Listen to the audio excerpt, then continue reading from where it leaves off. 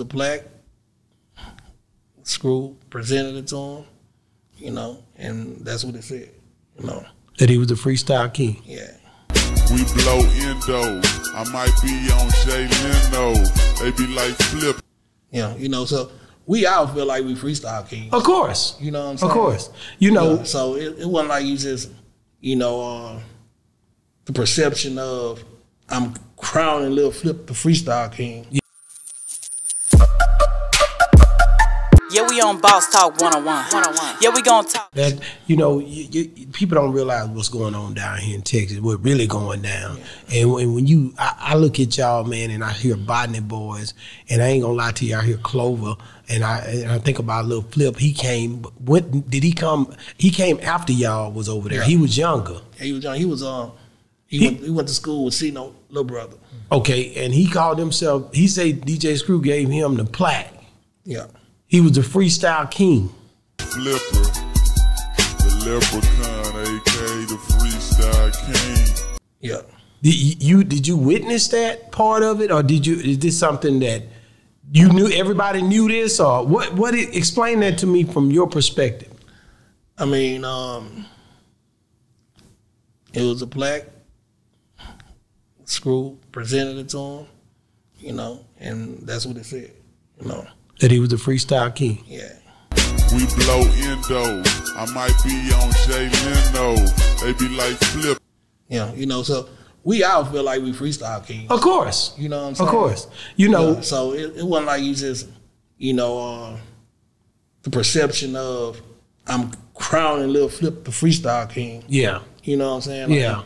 Everybody freestyle from Poker, Key, ESG. Some hard niggas in there. Yeah, so, you know, everybody gonna feel like, you should feel like you're the hardest, you know? You're the hardest, so, yeah. But him, like, presenting that to Flip, like, I just said, oh, he's just the freestyle king, like, he's just rap harder than everybody, you know? See, I always wondered how he came up with that, because everybody keep calling him that. And ESG, he be like, yeah, he might be the it. Right, well, I was gonna get to that, you know, because we got to bring this in there. He did say that on my show. He said that Lil Flip is the freestyle king, but he's the freestyle god. Kiki and Flip are freestyle kings. ESG is the freestyle god. That's how you put it. You know, they're my dogs. They're my dogs. They freestyle kings. They the kings. I'm a freestyle god. I've been watching you freestyle for a long time, bro. What make you a freestyle god? Give us I want to hear the in-depth why. I mean, for example, Southside Still Holding, that was no pen and pad. Southside Still Holding. No pen and pad. Straight through freestyle. See, I can freestyle verses. I can freestyle. Some of my songs is just straight freestyle. You feel me? But I go on stage and still freestyle. See, a lot of people be thinking about when people be freestyling and saying all these metaphors and everything is freestyle, but that shit you got made up in your head.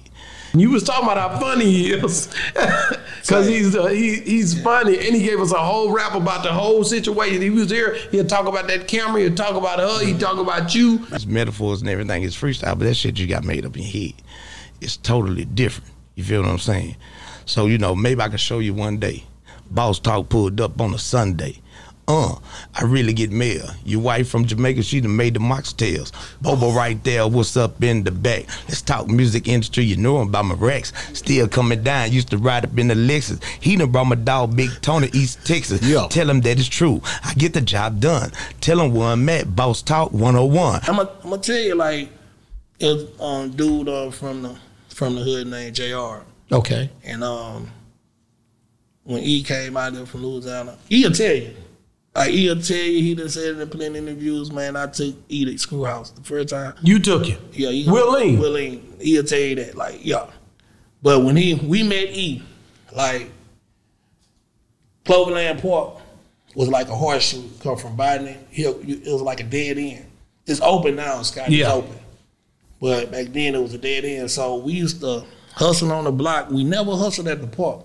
We'll go to the park probably at night just to smoke, drink, you know. Hang out. Like I say, we was kids. Of course. But we'll park our slabs on the basketball court. You know what I'm saying? Like, that's what we was known for. Like, as kids, we all had these black slabs. That's hard. On everything black and white. That's hard. Black, white inside. I'm talking about, I had the L Dog. Cino had the hard top rivet. Gator had the drop top rivet. Peppy had the Park. Dez had the 88, the 98. Ziggy had the 88. Al had the Tornado. And we was That's out. hard. Yeah, everybody cars was black and white.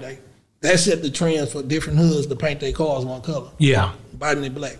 That we was known for. So y'all set that trend. Yeah. That's hard, man. Yeah. And did you, Yeah. I see, you know, I think about Slim when you said that. Yeah. How he paint all them cars one color. Slim got a hell of a collection. A hell of a collection. That nigga stunt hard, man. That nigga, him and Birdman remind me each other what he be doing. He gonna bring them cars out. He gonna get in them. He gonna talk.